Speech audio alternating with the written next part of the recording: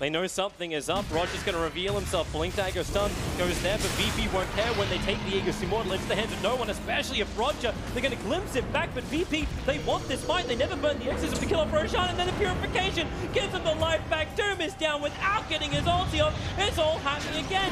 Deja VP. They're going to bring down NCCC. Maybe there's at least a little bit of revenge. Omni Knight does fall. Buyback now from the Doom. They're going to try and bring this damage down. Ramses, he's surviving through it, but for how long? The glimpse pulls it back in closer. No one wants to be part of these fights. Currently, he's not the one going down, but Roger's Barrow Strike. They isolate the Doom. Remember, he's got that ulti. He'll finally get it over on the TA, but Roger, with the epicenter, he does the work required. So TA tanking through the Doom, turns in for a Barrow Strike, a Rampage for no one.